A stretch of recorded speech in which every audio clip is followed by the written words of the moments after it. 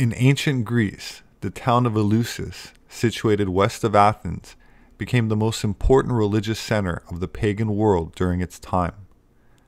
According to the old belief and narrations in Homeric hymn, Demeter, goddess of agriculture, stopped to rest at Eleusis during her quest for her daughter, Persephone, who was kidnapped by Hades. There, Demeter ordered a temple and altar to be built in her honor. After the joyful reunion of the goddess with the missing Persephone, she instructed the leaders of Eleusis in how to perform her rites. The cult, then, is believed to have been taught directly by Demeter herself. The Eleusinian Mysteries were initiations held every year in ancient Greece based on the myth of Persephone, daughter of Zeus and Demeter, who was also the goddess of spring, who in her youth spent her time among blooming flowers and fruit trees. She was admired for her beauty and graceful movement, when one day, while collecting wreaths and lilies with her friends, the nymphs, Hades, the god of the underworld, fell in love and kidnapped her from the land of the living on his chariot, forcing her to be his bride and making her his queen. Her mother, Demeter, goddess of the harvest and fertility, searched for her for 9 days and nights after the abduction with torches lit in her hands, leaving no stone unturned. However, in the process, she neglected to fulfill her job. Crops and plants all over the world began to die. The leaves fell from the trees, and the ground became barren.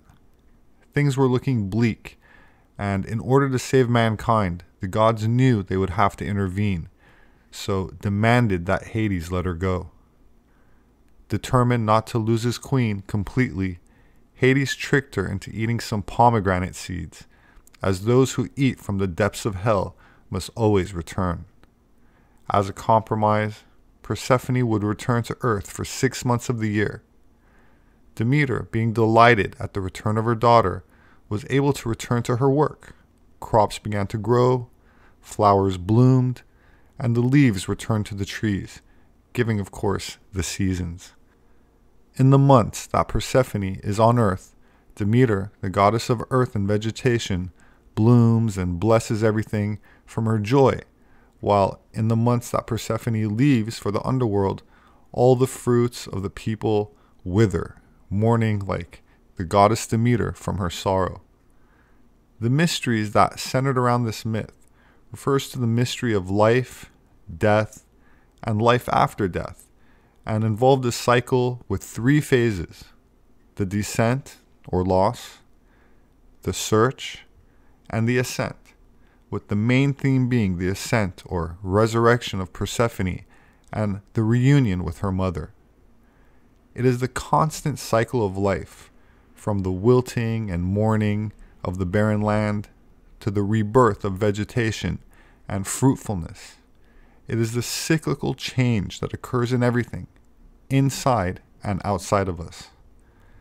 The ceremonies involved elaborate, prolonged orgies that infused the people with joy, upliftment, and happiness, while teaching the inhabitants the cultivation of wheat and honoring the cycles of nature. The rituals allegedly infused the crops with fertility, while ushering in a new generation of citizens. The esoteric aspect of the initiation had to do with the energetic transmutation of sex energy, and secrecy regarding this sacred internal alchemy was strictly enforced. Although its origins were said to have come from the time of Atlantis, resurfacing as a Minoan cult where Demeter was allegedly a poppy goddess who brought the poppy from Crete to Eleusis. It was a major festival during the Hellenic era, later spreading to Rome, representing the cycles of nature with the annual celebrations and rituals lasting uninterrupted for 2,000 years. Anyone had a chance to attend the mysteries, rich or poor, even slaves, but the rule was that you could only go once in your entire life, and you were sworn to silence. Similar religious rites appear in the agricultural societies of the Near East, with the rites, ceremonies, and beliefs kept secret and consistently preserved from antiquity. For the initiated, the rebirth of Persephone symbolized spiritual immortality, the idea that all is connected and eternal, the embodiment of the axiom, know thyself. How can one describe as other than oneself that which, when one saw it, seemed to be one with oneself?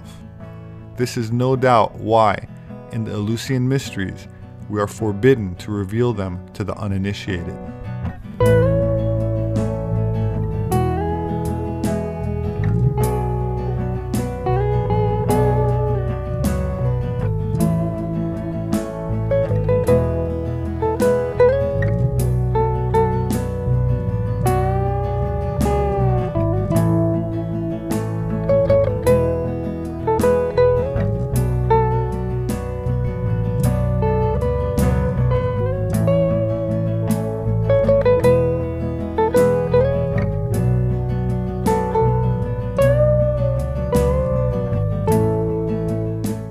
The key to the powerful transformation that the initiates experienced in the course of the Eleusinian Mysteries was the sacred potion Kykeon, which had psychoactive properties capable of inducing visions of the afterlife so powerful that it changed the way participants saw the world and their place in it.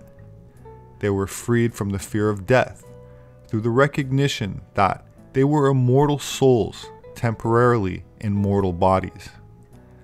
The beverage was said to have been infused with honey, barley, the fungus ergot, which is like LSD, and or other hallucinogens, such as psilocybin mushrooms, after which the initiates were taken to an underground theater where the secret part of the ritual took place. This part of the rite was said to involve a symbolic reenactment of the death and rebirth of Persephone, giving the initiate confidence to face death and a promise of bliss in the dark domain of Hades. Whatever happened in the Testarion, those who entered in would come out the next morning radically changed. Similar psychedelic substances and tantric rituals were performed in the Bacchanalia, and according to some reports, the wines used in the Dionysian rituals had to be diluted 3 to 20 times, and just 3 cups of it, quote, brought some initiates to the brink of insanity. That said, in order to participate in the greater mysteries, the initiates were required to have gone through the preliminary part of the ritual, which involved fasting and purification. Plato, who was an initiate of the mysteries, mentioned it in his dialogue on the immortality of the soul, the Phaedo, saying that, quote, our mysteries had a very real meaning. He that has been purified and initiated shall dwell with the gods. Plutarch, also an initiate, wrote that, quote, because of those sacred and faithful promises given in the mysteries, we hold it firmly and for an undoubted truth that our soul is incorruptible and immortal. In the giant initiation hall in Eleusis, more than 3,000 neophytes at a time experienced powerful, psychoactive spiritual transformation from 2,000 consecutive years until the Christian emperor Theodosius interdicted participation in the mysteries and all other pagan cults. The cultural importance of these mysteries for the ancient world and their yet unacknowledged role in the history of European civilizations becomes evident when we realize that there were many famous and illustrious figures of antiquity among the initiates. The list of neophytes included the philosophers Plato and Aristotle, as well as Emperor Marcus Aurelius, and the Roman statesman and philosopher Marcus Cicero. Among the many exceptional and divine things your Athens has produced and contributed to human life, nothing is better than those Eleusinian mysteries. For by means of them, we have been transformed from a rough and savage way of life to the state of humanity, and have been civilized. Just as they are called initiations, so in actual fact we have learned from them the fundamentals of life, and have grasped the basis not only for living with joy, but also for dying with a better hope. The specifics of the consciousness expanding procedures involved in these secret rites have remained, for the most part, unknown to modern academia, however, survived in the various mystery schools of the Orient and those brought into Europe by the Knights Templar and kept alive by the medieval alchemists. In the book, The Immortality Key, The Secret History of Religion with No Name, author Brian Moresco says, "Though we are liable to forget Western civilization was not founded as a Christian enterprise, the ancient Greece that invented democracy and birthed all the arts and sciences we now take for granted never heard of Jesus. Before Jerusalem, before Rome, before Mecca, there was Eleusis. If Athens of the 5th and 4th centuries BC was the true source of Western life in the 21st century, then Eleusis was our first undisputed spiritual capital." The word mystery comes from the Greek muo, which literally means to shut one's eyes. Under penalty of death, all visitors of the Eleusinian Mysteries were explicitly forbidden from revealing what they saw on the inside. Whatever happened in Eleusis stayed in Eleusis. In its heyday, the temple attracted the best and brightest Athens had to offer, including Plato.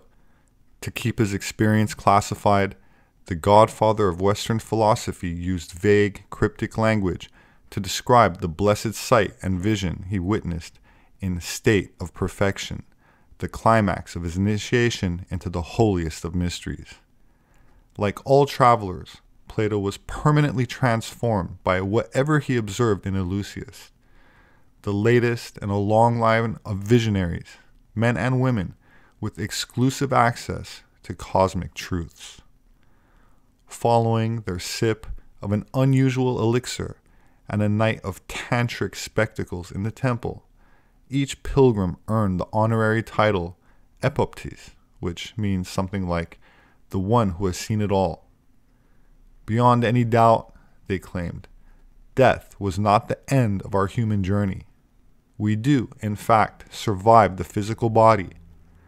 And underneath this mortal clothing, we are all immortals in disguise, gods and goddesses destined to the stars for eternity. Aristotle once said, the initiates came to Eleusis not to learn something, but to experience something. One inscription found on the site says, quote, "Death is for mortals no longer an evil, but a blessing." Pindar, perhaps the greatest lyric poet of ancient Greece, and a fellow initiate, wrote in the 5th century BC, quote, "Blessed is he who has seen these things before he goes beneath the hollow earth, for he understands the end of mortal life and the beginning of a new life given of God." Like the mystics that would infuse Christianity, Judaism, and Islam in the millennia to come, the Greeks held the ancient esoteric belief of dying before dying, or being born again. The myth was studied by Carl Jung, who agreed with Voltaire that, quote, "Everything in life is reincarnation."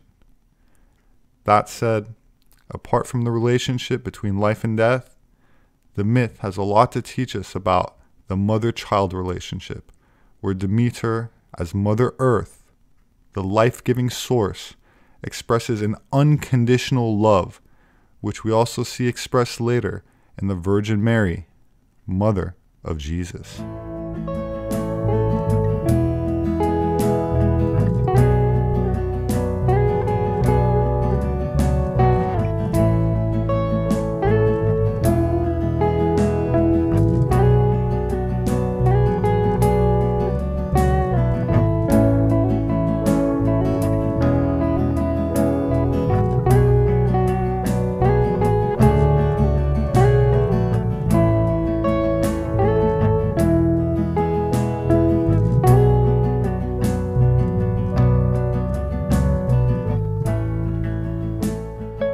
My name is Robert Sepehr. I'm an anthropologist, My published work is available on Amazon and through all other major book outlets. If you'd like to support my work, you can do that through patreon.com. There should be a link in the description. Please subscribe for future updates. Leave your thoughts below. Have a wonderful weekend, and I hope to see you again soon.